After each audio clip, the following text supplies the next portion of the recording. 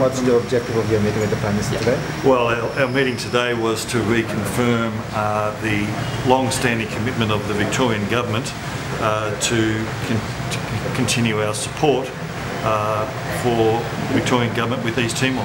The Prime Minister talked today about the importance of urban planning, the importance of sanitation as being some priority areas that we will certainly be wanting to assist with.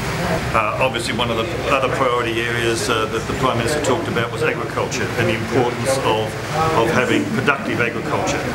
The other area that the Prime Minister saw that there was a great future, of course, is tourism as well. The Prime Minister has indicated that we will be signing a new memorandum of understanding once the election is over, and then we will re-sign a new memorandum of understanding which will talk through all of the key priority areas of the East Timorese government, and our government is firm in its commitment that we will work with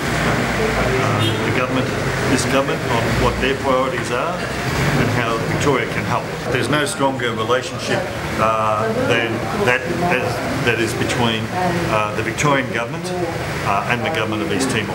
Thank you very much.